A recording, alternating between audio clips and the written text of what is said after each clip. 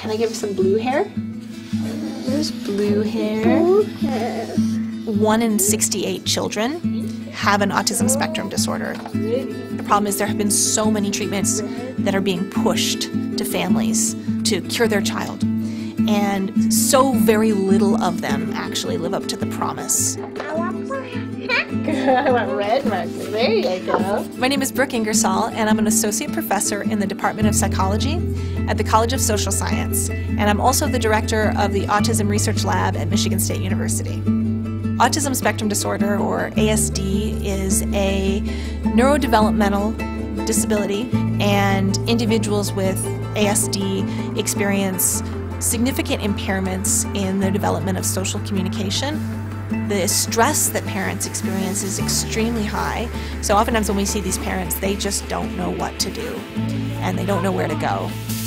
I was so overwhelmed and wondering what the future would hold and how to communicate with her, how to really reach her.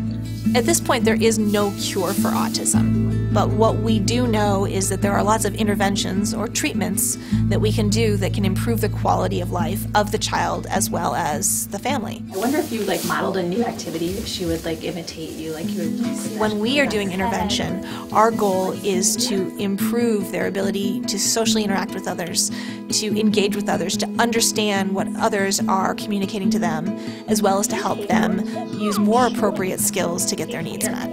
And the thing that's been so motivating to me is to see the changes in the families, the parents who for the first time feel like they have the skills to be able to play with their child on the floor, that they feel like their child is connected to them. It helped me think of different ways of communicating with her. There was a point where it had me imitate what she was doing, and she just stopped. She saw me imitating her, and she stopped what she was doing, and we barely got anything done that day because she kept coming over to me and grabbing my face and laughing, and it was amazing. Now, coming in here and seeing how much more she can do in the last 2 years, since almost 2 years. 2 years in November, I think. November was the first time we came. Huh. We're seeing many, many more individuals now with a diagnosis of ASD. We are not necessarily seeing a similar increase in the number of services that are available. One of the big projects that we have going on in my lab right now is the use of telemedicine to be able to deliver parent-mediated interventions from a distance, so we can have families who aren't near an intervention center who can still learn intervention techniques to use with their children.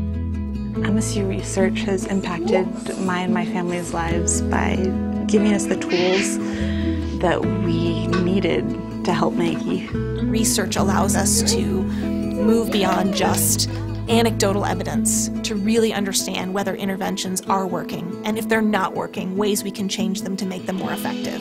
That has been one of the things that is just, that kind of gets me so excited about this work, is that we can improve the lives of the kids, and we can also improve the lives of the families. You know your way out, right? Yeah, totally.